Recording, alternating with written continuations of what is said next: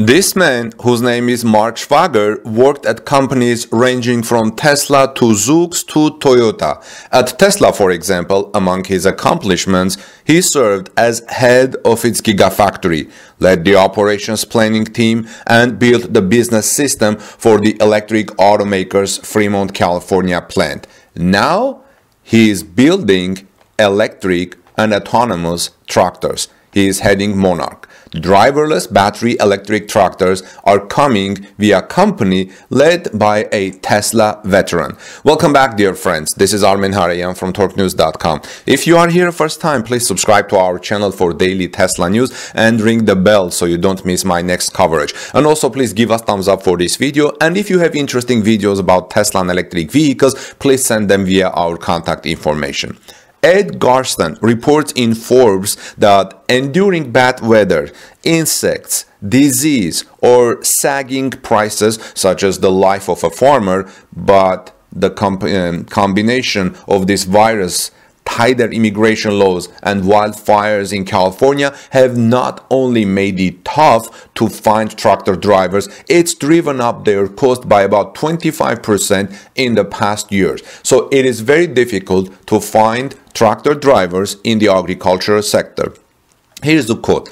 We're now looking at $30 an hour as a baseline for tractor drivers, and farmers are bearing the brunt of it, said Mark Schwager, former Tesla veteran and co-founder and president of Monarch Tractor.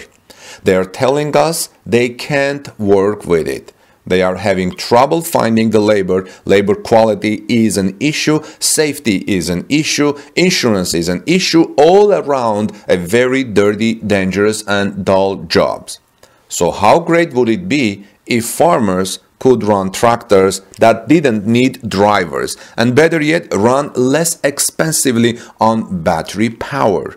Electric tractors for farmers running by themselves. Extremely great that would be, right? That's why Monarch Tractor was born, led by a Tesla veteran. The Livermore, California-based startup developed a self-driving battery-powered tractor that will go into full production next year in 2022. It's a tractor, it's not a farm robot, stressed Schwager during an interview at the just completed the battery show in the suburbs of Detroit. 3-point hitch, hydraulic. We have developed software control of the hydraulics. We needed to make sure there were zero compromise for these farmers. On the power side, the Monarch tractor uses batteries featuring MC11 chemistry, which Schwager says is the most energy-dense chemistry you can buy. Friends, I haven't heard any batteries MC11 in the electric vehicle words. If you have heard anything, please comment in the comment section below. I would like to hear more about MC11 battery chemistry, which Schwager says is the most energy-dense chemistry you can buy. Range of this Monarch tractor varies depending on the task, about 8 to 10 hours for basic everyday tasks such as mowing and spraying, and around 5 hours for tougher jobs like plowing or disking. No need to drive the tractor back to the barn or recharge. Batteries can be swapped out in the field, and no need to have a driver in the seat.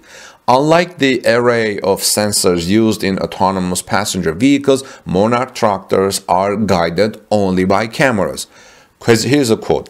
No LiDAR, no radar, mostly one, because it's very expensive, and two, some of the practices that we want farmers to employ are more sustainable, like cover cropping, explains Schwager. If you're going down a row of vines, basically a cover crop is something that grows in the middle of that, so you can have like 4 feet of grass in the middle of the row shaking in the wind. That's gonna fool up LiDAR pretty heavily. You know that Tesla vehicles have moved from radar to a vision cameras. But the Monarch tractor is not what's known as level 5 or fully autonomous vehicle. Someone is always monitoring its moves remotely. If something goes wrong, the tractor sends an alert. Given the tractor travels at only 2 or 3 miles an hour, stopping distance is only a few feet and a wide perimeter is enforced around it as it's working. Schwager says the human factor essentially goes to zero. The difference in price between Monarch's autonomous electric tractor and, say, a diesel-powered John Deere tractor unit is about 1.5 times higher, but Schwager touts the savings through battery power and labor will result in a return on investment in less than 2 years. If you include the price of the John Deere, less than 6 months, he added. The backstory of how Monarch's tractor came to be is almost as fascinating as the high-tech farms vehicle it's producing. Schwager worked at companies ranging from Tesla to Zoox to Toyota. At Tesla, among his accomplishments, like I said, he served as head of its Gigafactory, led the operations planning team, and built the business systems for the electric car makers Fremont, California, which is one of the largest factories Tesla is operating in the United States. You know, Tesla also has a company factory in Europe. That's why I said one of the largest. He also assembly plant and led the manufacturing program for Tesla's collaboration with Toyota for the RAV4 EV.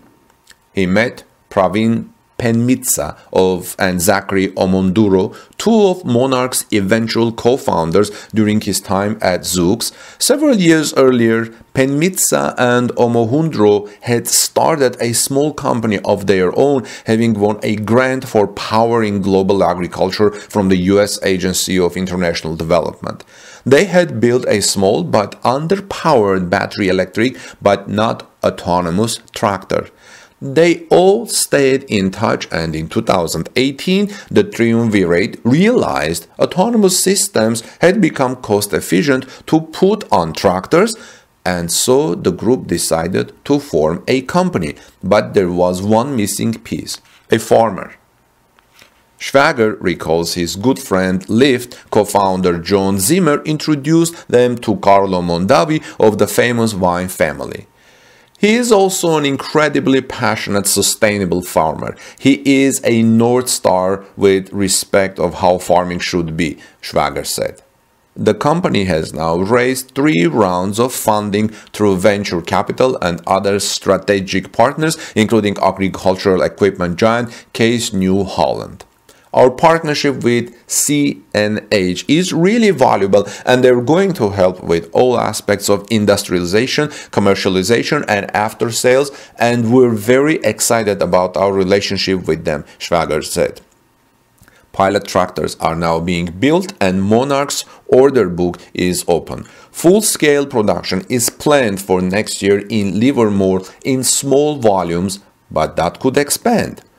Through all his experiences with different CEOs, Schwager said he's using those lessons in leading Monarch Tractor into the latest venture explaining, "For me, one of the things I thought you can be overly focused on one aspect. So if you are overly focused on sales, then you may end up shooting yourselves in the foot on execution. If you are overly focused on design, you may have compromises on engineering. If you are overly focused on product, probably great on the front end, but the back end becomes a mess."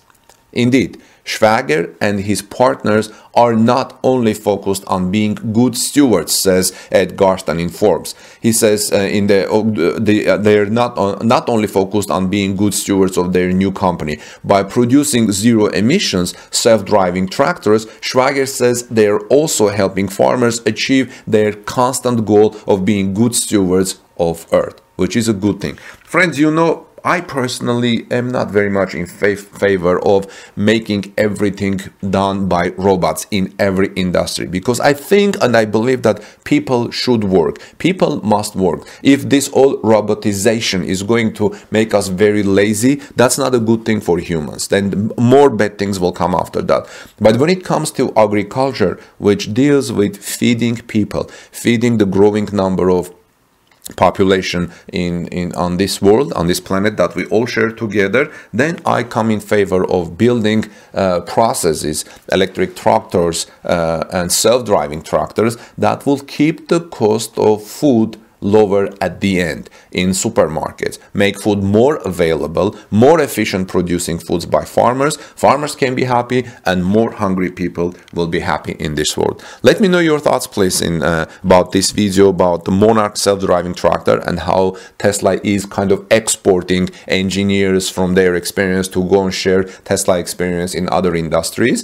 This is Armen Hareyan from torquenews.com. If you guys have great videos, please send them to me, and you can contact me using my email, which is in about section of our YouTube channel. This is Armen Hareyan from torquenews.com. Give us thumbs up for this video, and I'll see you soon in our next report. Let's be kind to each other. God bless you, everyone, and peace be with all of you.